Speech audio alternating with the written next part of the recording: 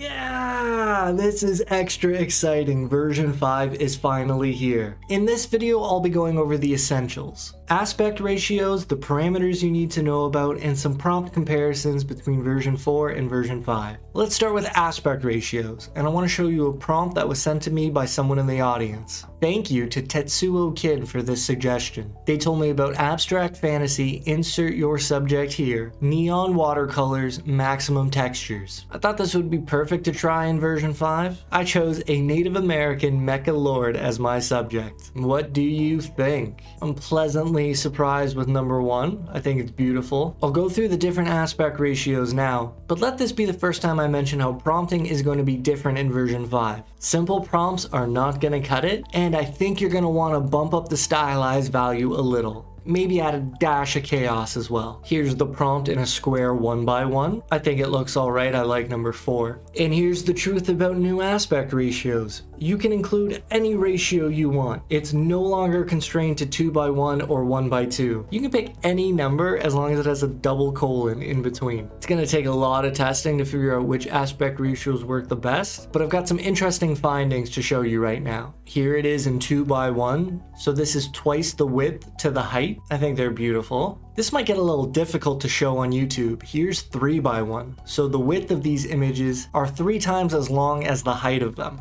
That's pretty crazy. And we've been warned, they're not guaranteeing any high quality stuff coming out of these crazier canvas sizes. So you might want to stick to the normal, you know what I mean? Like here's 5x1, and you can already notice the most interesting thing. Instead of spreading one subject over such a weird dimension, it sort of cuts up the canvas into different frames. I think that's so interesting. Oh, you want one really wide photo? Well, here's a bunch of little photos. Like that's hilarious Midjourney right there. Here's 4x1. I wanted to see where Midjourney started that trend. I think it handles 3 images really well. Here is 16:1. I know you can barely see it on your screen right now. I don't think there's really anything I can do to show it to you. I wouldn't recommend making these really wide photos, but maybe you can think of a good application for it. Let me know in the comments below. Here's 1x5, and again, you can't really tell what's going on. Maybe this would be fun to make like custom bookmarks with. Like that's the idea I get from it. But let me know if there's anything you think you could apply this to. And here's 1x2 for the record. This is a little more normal, something you could get in the past. Again, I think it does a pretty good job. However, I'm not satisfied with this base prompt, at least in version 5. So what can we do with it? Some of the other parameters that we're going to have to experiment with are stylize and chaos. Stylize can be written as dash stylize and then a number between 0 and 1000, but I recommend shortening it to dash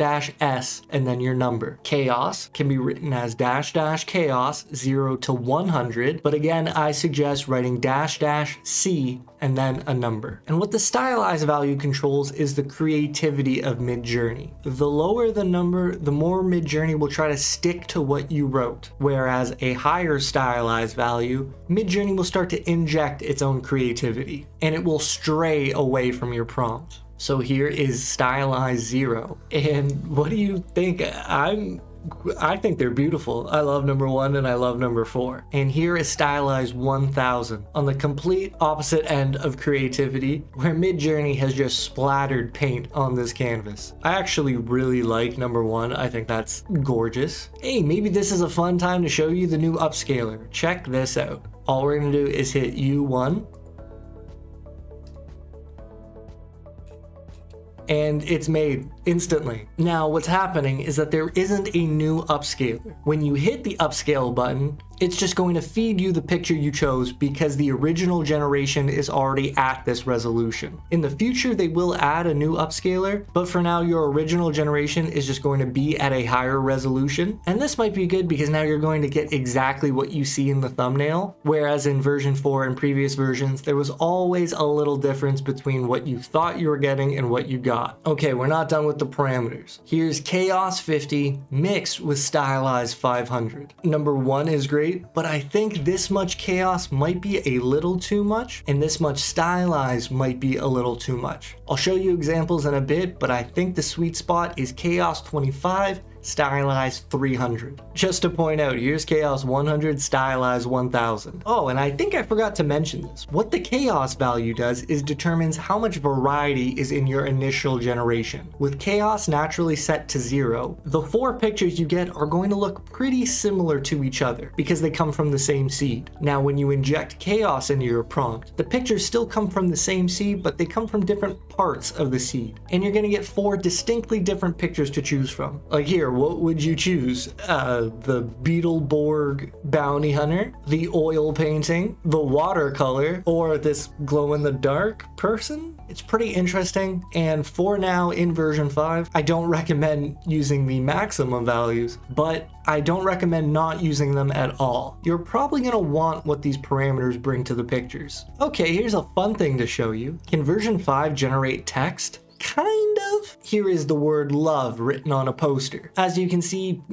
kind of in 1, not really, nothing in 2. It is there in 3, and it's kind of there in number 4. And I would say this is probably way better than version 4. However, I used a very short word, love. Midjourney was always kind of okay at handling short words, although look at these. I have love written on a scrapbook, and I've seen this technique used before, but you just repeat what you want a bunch of times in the prompt.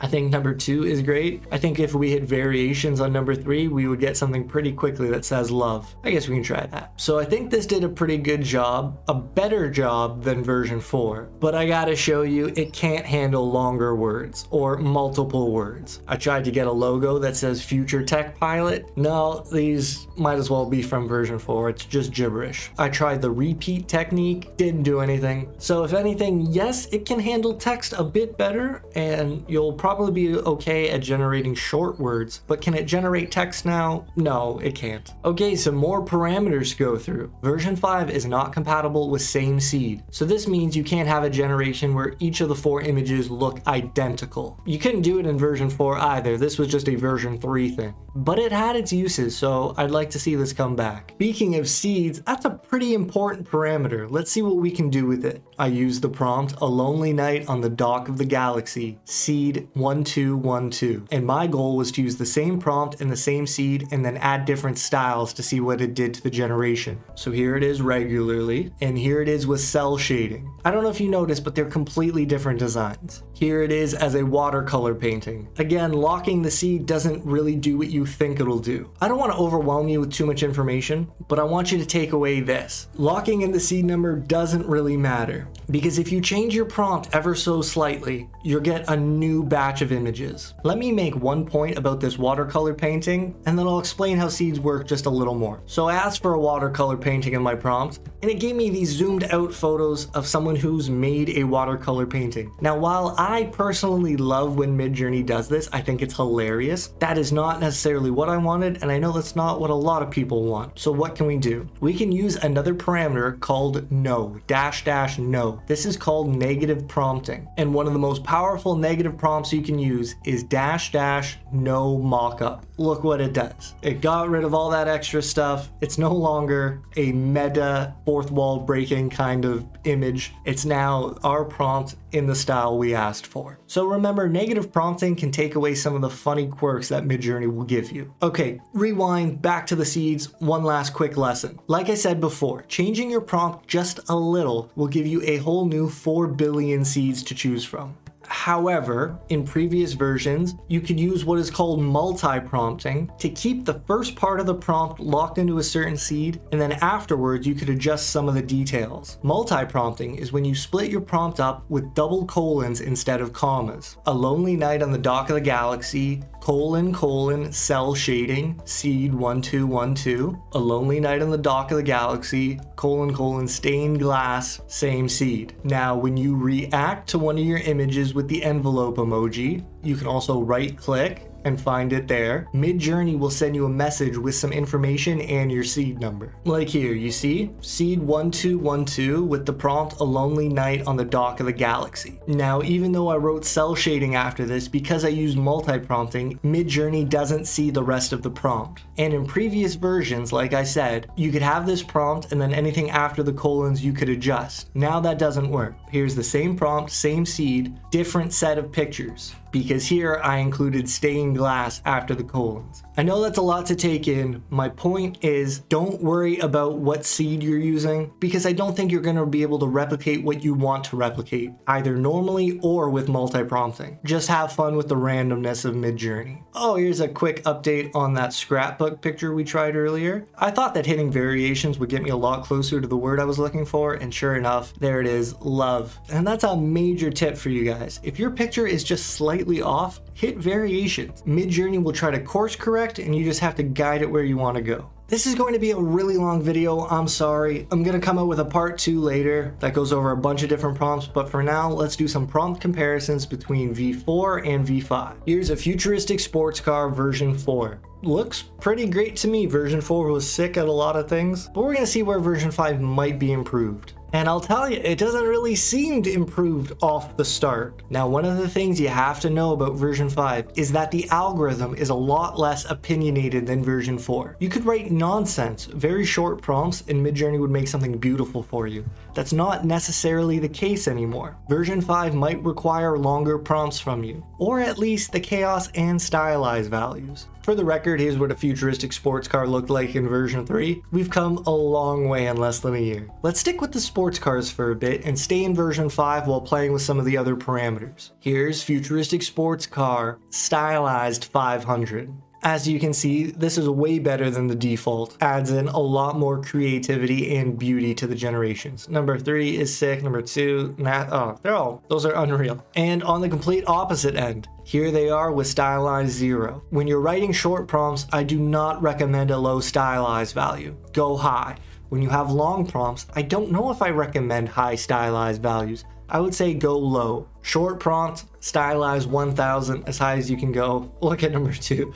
That's crazy. And here's a good example of what just one extra word can do. Futuristic sports car, unsplash. If you're unfamiliar with unsplash, it's gonna bring in the most cinematic flair to any generation. And it sure did. I'm a big fan of number 2 and number 4. That's crazy. Here's unsplash, cinematic photo in the Mediterranean, stylized 400. You see what version 5 can do? Some pretty powerful stuff. These are gorgeous. Here's the same thing, but with no stylized value specified, and I don't think they're as good. This is where I'm starting to realize how much the stylized value means to me in my version 5 exploration. Stylized 1000, I love them. Number 2 is unreal. Number 4, it's in the ocean. Like, that's kind of funny. And here is the example of my favorite prompt combo right now. It's stylized 400 or 300 with chaos 25, S400 C25. Just that dash of chaos. Look what it brings, man. These are hilarious. Not only are they slightly stranger,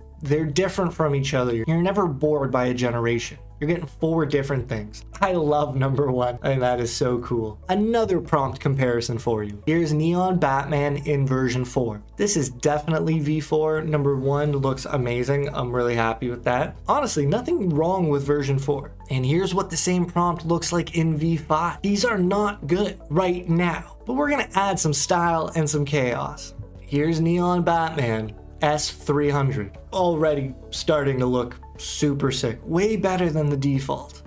I like number 2, I like number 3 a lot. Here's S1000. Better than I thought they would be. I like number 2 a lot. You know what, number 1's growing on me as well. S600 certainly had its own ideas. But look at these guys. S300 C25. I gotta tell you, it's not...